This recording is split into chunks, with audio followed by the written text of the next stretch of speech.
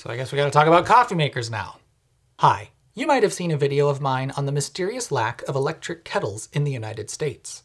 I made that video mainly because there's this pervasive idea that electric kettles don't make any sense here, because our weedy little plugs are too little and weedy, which makes them slow at the whole water boiling business. But the fact is, unless you've got an induction stove, which aren't yet anywhere near what I would call common round these parts, an electric kettle remains the fastest and certainly most convenient way to boil water, especially for beverages. So I don't think it's fair to blame the electrical system on our ambivalence towards kettles. Instead, I said that it's just because we don't drink tea all that much.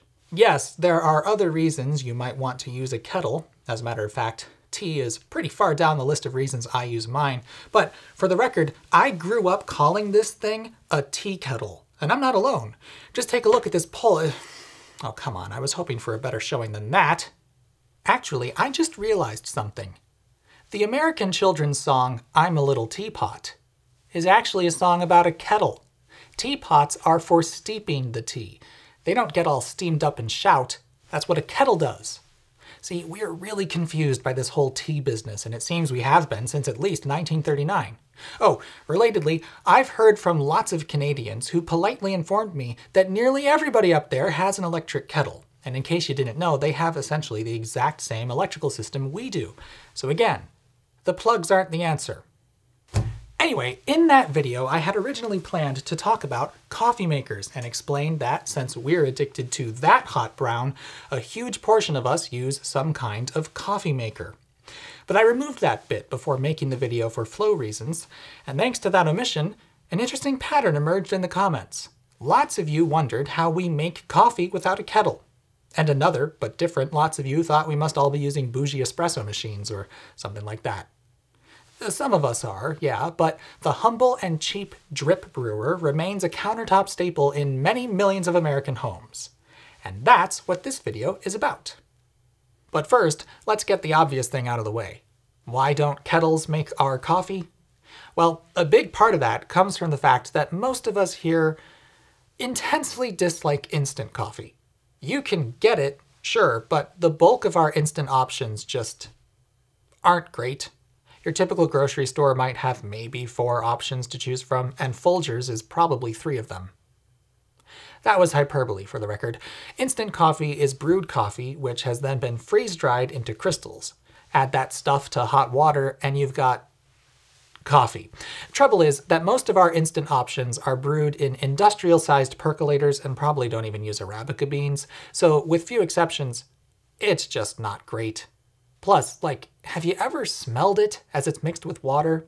That is not a pleasant aroma, and the smell of coffee as it brews is one of the best parts. Thanks to this, the vast majority of the coffee sold here is, you know, real. Yeah, I said it. You can either buy your beans as beans and grind them yourself, or you can get pre-ground coffee. And you can get it in big old tubs because some families will absolutely get through it in a month. Now, there are some methods for brewing actual coffee which involve a kettle, most prominently the French press or a pour-over filter cone. And some people choose to go that route for taste or hipster reasons. But Mr. Coffee and his offspring have been the kings of the brew for something like half a century. At least, until Keurigs came along. As it happens, I've already made a video about the drip brewer's predecessor, coffee percolators. Those are old-fashioned devices for brewing ground coffee, which you can still buy for some reason. And they are how we would have been making coffee in 1939, and in fact, long before then. Stovetop percolators went to top a stove, and they were invented in the 19th century. When exactly is disputed. Later, you could get electric percolators, which are percolators that are electric, giving them their own water heating ability. You can check out that video if you want to learn more about our coffee-making past, but they're coming up here to illustrate that we've been brewing actual coffee here in the US for a very, very long time, and we have been using dedicated coffee-making thingamajigs for over a century. Get used to a thing which makes coffee all by itself, don't drink tea all that much, and an electric kettle becomes a niche item. Wait, I thought this video was about coffee makers. Anyway, in 1968, Paul Simon and Art Garfunkel asked where Joe DiMaggio had gone. And although Joltin' Joe had left and gone away, Hey, hey, hey, he'd show up again in 1973 to hawk Mr. Coffee. Mr. Coffee promised restaurant-quality filter coffee at home. Never knew coffee could taste so great. Or brew so fast. See, for over a decade, the food service industry had been moving away from percolators and towards basket-type filter brewers like the Bun-O-Matic. People really liked the taste of this new, smoother brew, but until North American Systems Incorporated created Mr. Coffee, there wasn't a convenient way to have it at home. I mean, if you were one of those weirdos who had a kettle, you might be using a Melita filter brewer, and there were also plenty of other coffee gadgets on the market because of course there were, but none of them would disrupt the dominance of the percolator until Mr. Coffee. Here we have a modern drip brewer, one of Mr. Coffee's many great-great-great-great-grandchildren. Although it's much newer and refined in its design, it brews coffee in the same way as the original Mr. Coffee. To use it, ground coffee is placed in a paper filter which sits in a brew basket above a carafe. Water is placed in the reservoir at the back of the machine, and when switched on, that water is automatically heated and slowly deposited on top of that coffee. It will then seep through, absorb all that caffeine and flavors, I guess, and finally make its way to the bottom of the basket, where it will emerge a lovely shade of brown, while the filter leaves the grounds behind. No longer recirculating brewed and increasingly hot coffee through the same grounds again and again, a much smoother, more consistent, and less burnt brew could be made with this Java marvel. Cleanup was also a breeze. The slide-out, or later lift-out, brew basket was much less fiddly than dealing with the guts of a percolator, and after disposing of the grounds, a simple rinse of carafe and basket was all that was needed. Mr. Coffee sold like hotcakes, and before long, companies were copying it right and left. The Mr. Coffee coffee maker didn't invent the concept of filter coffee, and it wasn't even the first electric drip brewer. That would be the Wagomat of Germany, patented in 1954. But Mr. Coffee popularized this brewing method in the US, and it more or less killed the percolator. However, a common feature of electric percolators would live on, the keep warm function. Drip machines, almost as a rule, have a hot plate below the carafe so that you can brew a full pot of coffee when you wake up and keep groggily coming back to it throughout the morning. This does not do good things for the flavor of your coffee, but we'll get back to that later.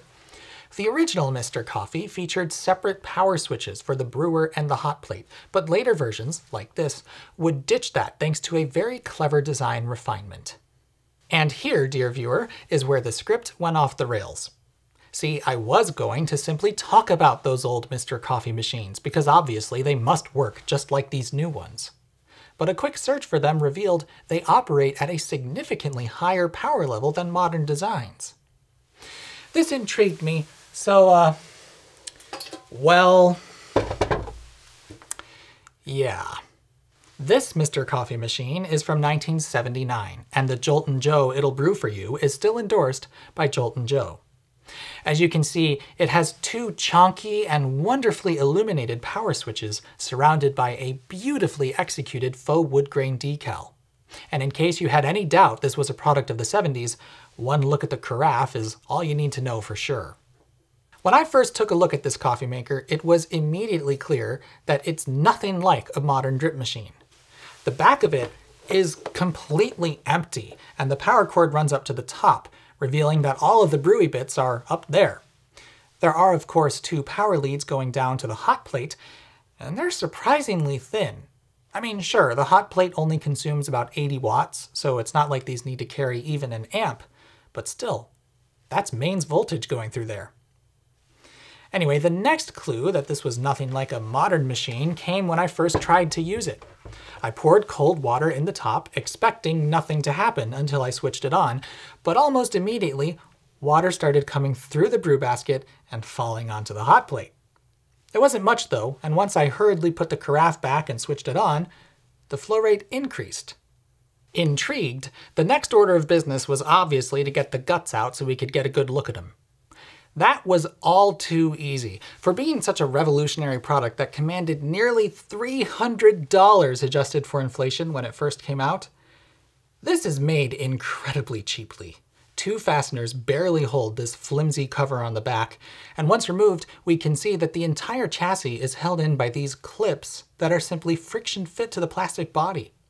I needed to undo the connection to the warmer and also unfasten its little support / wire chase / grounding strap before I could slide it out though, but once that was done, it's a simple matter of pushing up the tabs and yanking gingerly. What I eventually got hold of surprised me. This is it, folks. These two hunks of metal, one of them with a big old heating element sitting in the bottom, are all there is to it. The water inlet at the top of the machine simply dumps water into this upper pan, which is vaguely funnel-shaped down to this point here. That pan sits atop the main chassis. Here, electrical connections are at a terminal block in the back, and power is sent up to the switches at the front. In the middle of the chassis is a second shallow pan with a hole in its middle and a big curlicue heating element spiraling inwards towards that hole. When I saw this, I thought, this doesn't make any sense. See, one of the things that the father of Mr. Coffee Sr., Vincent Marotta, was frightfully concerned with was the brewing temperature. He thought boiling water was much too hot for good coffee, and since stovetop percolators percolated as a result of boiling, well, you couldn't get decent coffee out of them. He was convinced the water reaching the coffee should be 200 degrees Fahrenheit, or about 93 Celsius, and no hotter and no colder. He obsessed over this, devising handmade prototypes which would automatically heat water to that precise temperature, and with his business partner Samuel Glazer and the help of engineer Edmund Abel Jr., a functional, mass-producible Mr. Coffee was born. And I'm holding the patented mechanism right here. How in the heck is this thing controlling the water temperature? I didn't have a clue, so I looked at the original patent, and what I found was a stroke of genius that I honestly can't believe works. Consider that this heating element has an output power of a hair over 1500 watts. We could control it with some sort of thermostat, but that's getting pretty involved for early 1970s consumer goods. In operation, this thing is just going to run at full power, so how else could you control the water temperature? I suppose the size of this hole could be calibrated to let water through at precisely the right rate, but that would only work with a specified inlet water temp, and there's too much variation in the real world for that to work. Well, the answer was staring me in the face this whole time, but I just didn't see it. See what that hole is punched in? Why, it's a strip of metal. And what are strips of metal sometimes? Bi.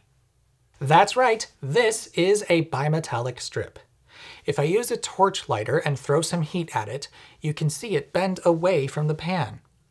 This dead simple arrangement of bimetallic strip and hole in pan is forming a thermostatic valve. In operation, the heat from the heating element will cause this strip to bend away from the pan, which lets water through more quickly. That water, though, is cold and cools the strip back down, so it begins to close again. These two counteracting forces combine to keep the water leaving the brewer at whatever our desired temperature happens to be. You can actually see this valve opening and closing as coffee is brewed through the water inlet. Pretty neat. This set screw puts a bit of pressure on the bimetallic strip, allowing it to be calibrated, which was presumably done at the factory before being boxed up. Now, I did some testing to see just how close to 200 degrees Fahrenheit this thing was getting. Not surprisingly, it's not that close. Actually, towards the very end of the brew, it was nearly spot on, but for the bulk of the brew, it was wavering between about 170 and 190. The thermostatic valve works okay, but it's not able to achieve a steady equilibrium, as evidenced by the fact that it repeatedly opens and closes throughout the brew, rather than settling in at a somewhat fixed position. Each time the valve opened, the output temperature would start to drop, and once it closed, the temperature rose again. But the world works in averages, so I'm happy to call a 20-degree range pretty good. If you're wondering why the valve has that little hole in it, well, that's simply there to keep water from pooling inside the machine and getting nasty. A clever solution, but which requires some quick starting action since, as I learned the hard way, water will always flow through this. The instructions actually say that the coffee should be prepared in the basket and the machine switched on before you pour in the water. Then you need to pour it in quickly and return the carafe to the base at once. Basically, the coffee buys you some time as it absorbs the little bit of water that comes out first, but you don't have much before it's saturated and the brewed coffee falls out the hole in the bottom of the brew basket. So hurry up. Calling this automatic is quite a stretch if you ask me.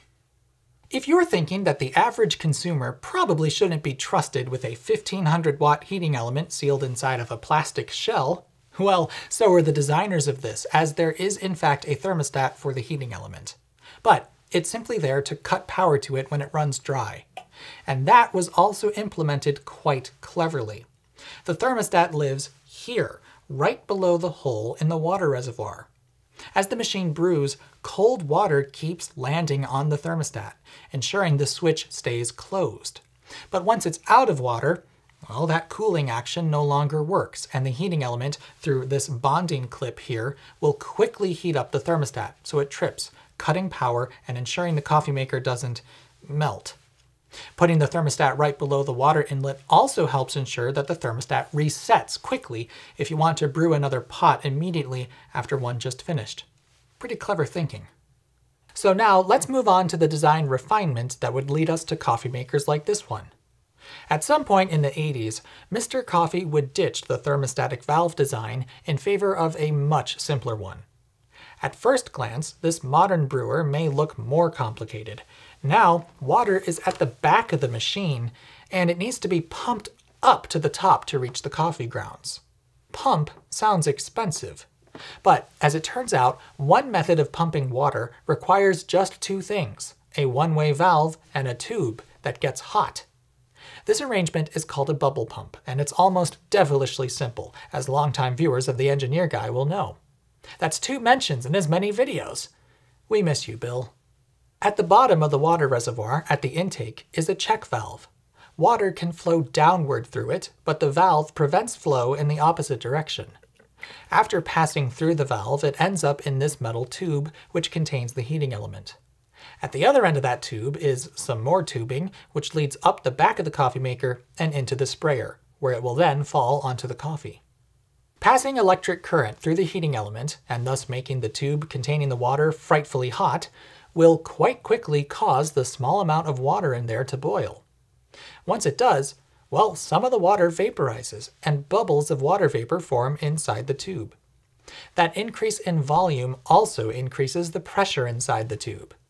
The tube isn't sealed, so it's not like it's going to explode or anything, but the bubbles of water vapor need to go somewhere, and since they're confined in a narrow tube, they can only move by pushing water out of their way.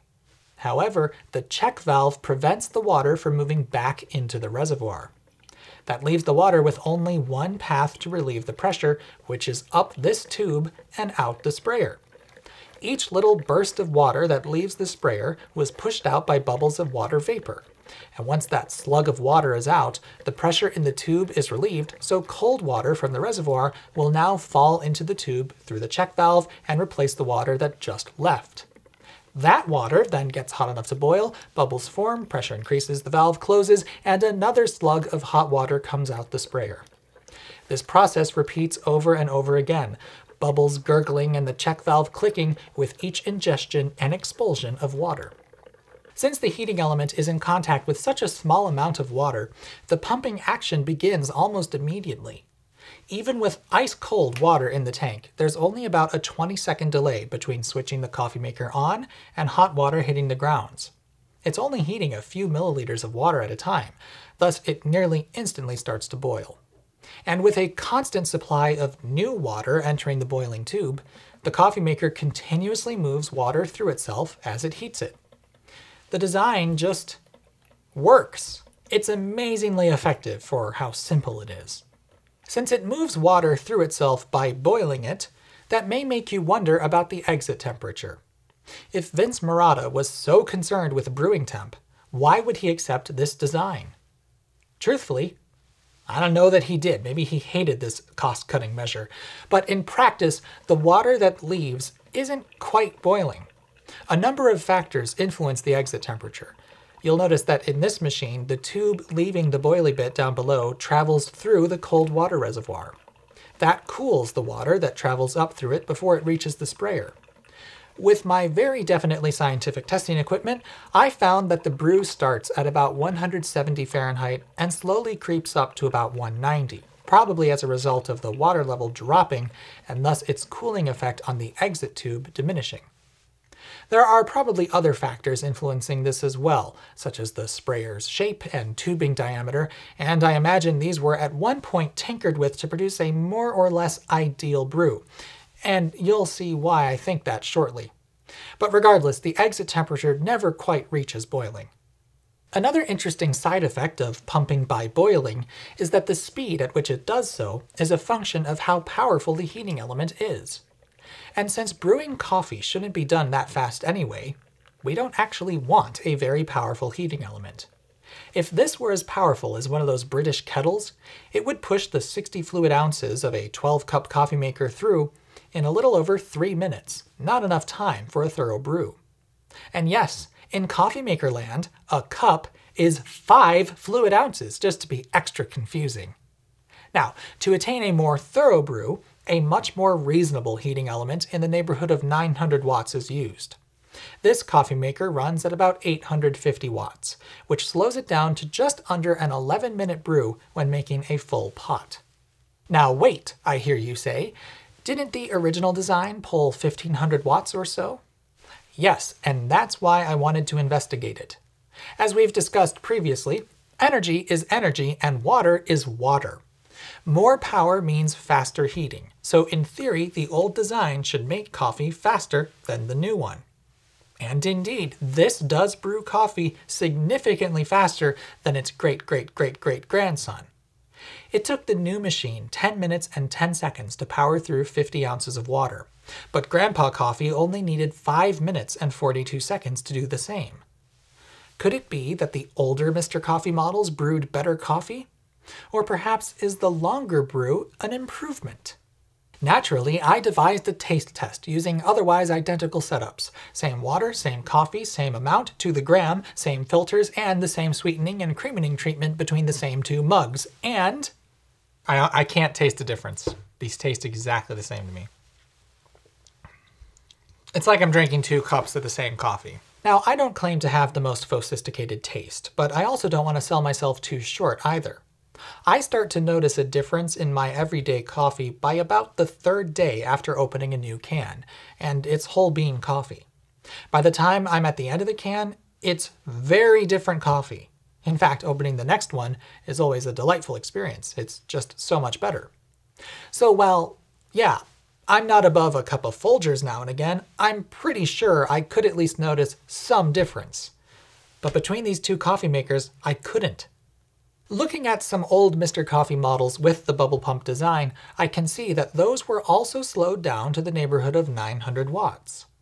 This suggests to me that with the change to bubble pump technology, it required a slower brew to get the same brewing characteristics as the thermostatic valve design.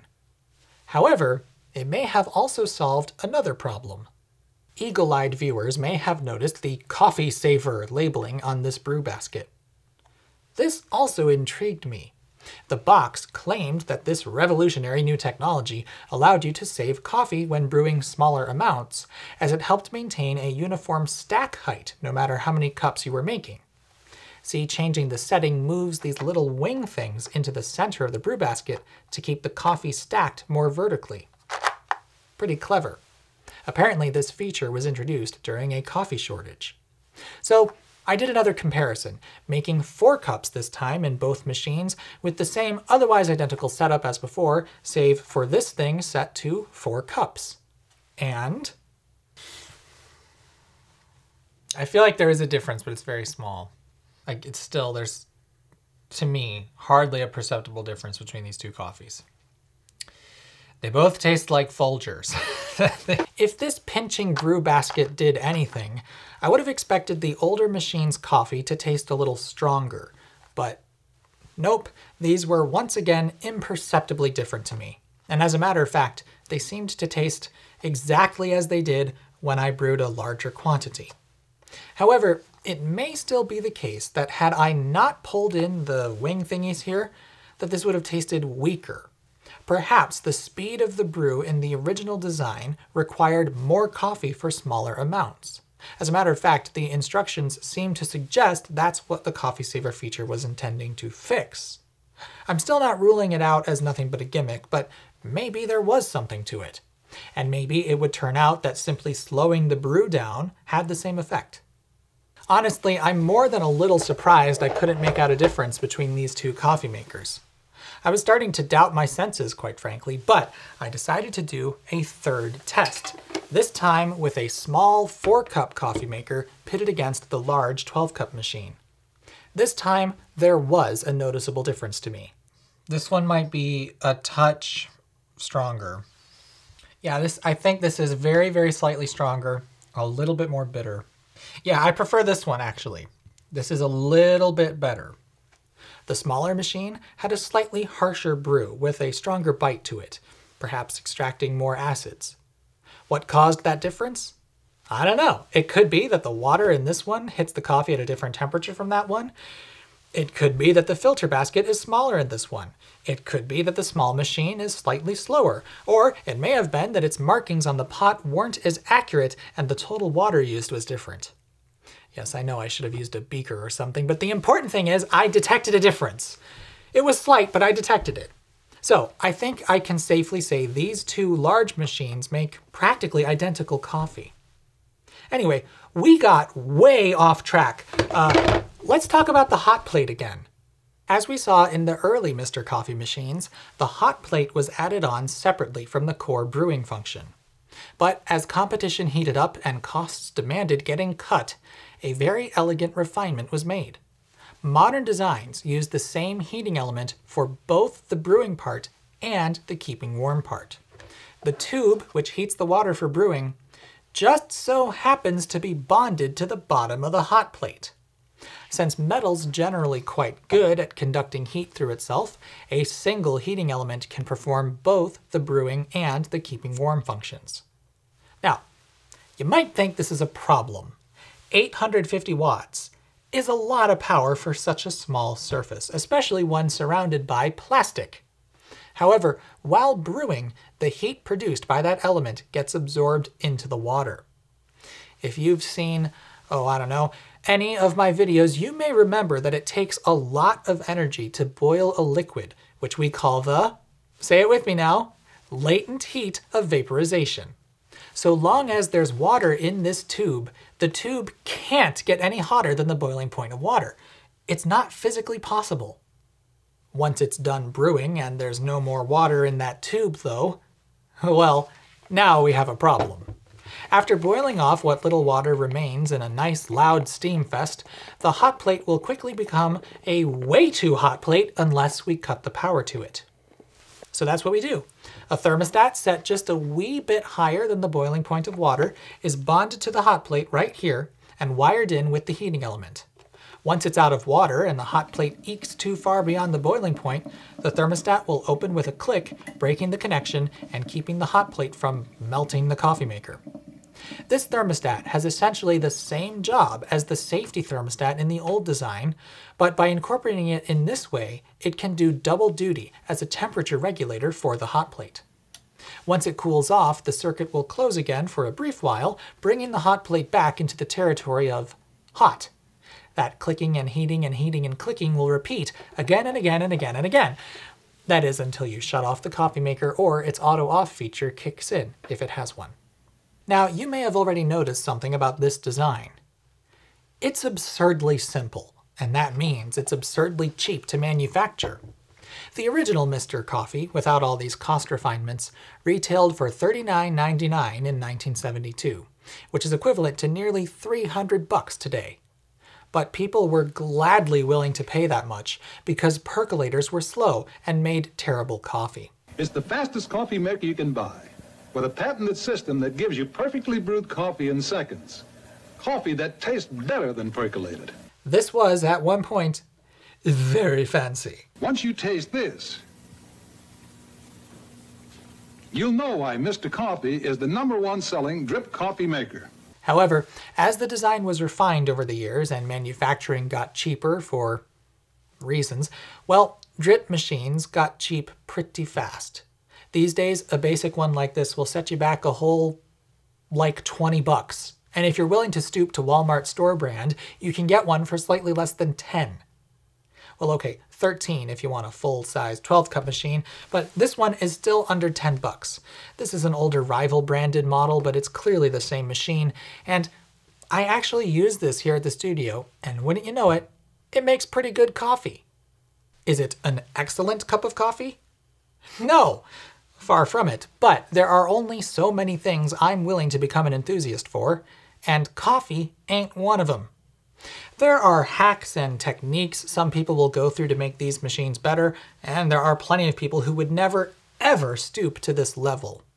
But taste is among the most subjective things. I have gone through the rigmarole and spent many hours experimenting with different gadgets, among them the AeroPress, a French press, manual pour-over cones, 2 different percolators, yuck, a few K-cup and other single-serve machines, and several other drip machines across as wide a cost spectrum as a Midwesterner will tolerate, but I keep coming back to the same conclusion. I found a coffee I really like, I grind it the same every day, and it goes in this cheap bit of plastic without any fiddling or mental anguish, and the result is to me a fine cup of joe. However, the one piece of advice I will give regarding these coffee makers, and I've said this before, is that if you are leaving it on to keep the coffee warm, you are ruining the coffee in the carafe. Don't do that. I know, it's tempting, and after all, that's what it's designed to do, but you really ought to shut it off when it's done brewing. If you're late to your 2nd, or 3rd, or 4th cup, I promise it's going to taste so much better if you just throw it in the microwave for a bit to warm it back up. I'm of the belief that a lot of the bad feelings towards these coffee makers come from the terribly burnt flavor the coffee will develop within just a few minutes of being left on. Again, don't do it. I also value how easy these are to use. It's just get a filter, put it in the brew basket or cone, some drip machines use cone style filters, then add your coffee, put water in the thing, and turn it on. Just wait a few minutes and coffee happens. I do care enough to measure the amount of coffee I use with a scale, and even then it only takes about 90 seconds, including grinding beans, to get the coffee started. I could probably do it in less than a minute if I weren't, waiting for coffee. You might not think this is the best way to make coffee, but these sure are consistent at least. Because this process is so simple, it's hard to screw it up. There might be subtle differences from machine to machine, particularly with how hot the water reaching the grounds actually is. Depending on the shape and size of the heating tube, and of course the rest of the tubing, the exit temperature could be different between models, and that will affect taste. I can't say I've noticed too much variation myself, quite honestly, but again, I don't claim to have very sophisticated taste. Another benefit of the simplicity here is that these machines tend to be quite reliable, typically only needing a descaling every now and then. I just run vinegar through it as needed. However, I have noticed an increasingly common problem as these age. The thermostats controlling the hot plate seemingly drift with time and start getting too sensitive, tripping in the middle of a brew. This doesn't mean it won't make coffee, but it can slow it down tremendously. When working properly, the thermostat should keep the heating element switched on until it's completely out of water. But if it becomes a little too sensitive, it'll start clicking off during the brew, periodically pausing the process. That can easily double the time it takes to make the pot, which is annoying. It might also result in an over-extracted brew, but frankly, I've never noticed that. I have solved this by descaling the machine, suggesting a layer of calcium deposits within the tube insulated the water a bit from the heating element's heat so the thermostat got too hot. But getting rid of that layer of scale hasn't always worked, and I've gotten rid of a couple of slow coffee makers in the past. So far though, they've always been 4-cup machines. It's never happened to a big one. Anyway, I think I've gone on long enough.